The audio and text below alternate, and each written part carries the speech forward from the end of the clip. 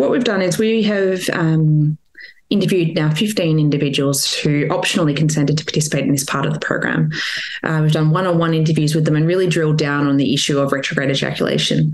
And what we've sort of borne out of that is two main things. The first being that retrograde ejaculation, despite maybe being an annoyance, was worth it. People were able to sort of weigh up the pros and cons of the procedure with the risks that progressive cancer has on them.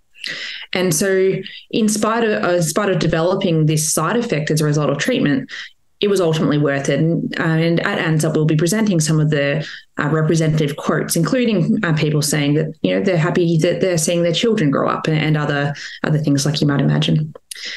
The second main thing that we saw was that the impact of retrograde ejaculation on individuals really varied by their age and stage of life. And there were particular sub-themes of interest here, including issues relating to fertility.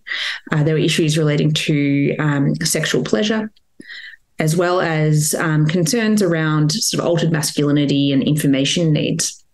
And you can imagine that, for the person in front of you, not everyone's going to be worried about fertility because maybe they've completed the family, maybe they didn't want children to start with. So you can imagine that there is certainly a spectrum. But it was really interesting to speak to these survivors of testicular cancer and understand that in more detail.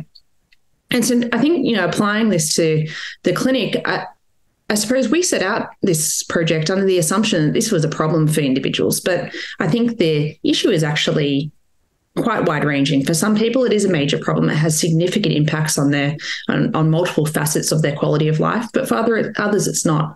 And so trying to apply that in the clinic, I think we just need to be better at talking about it. We need to ask patients whether they're experiencing retrograde ejaculation.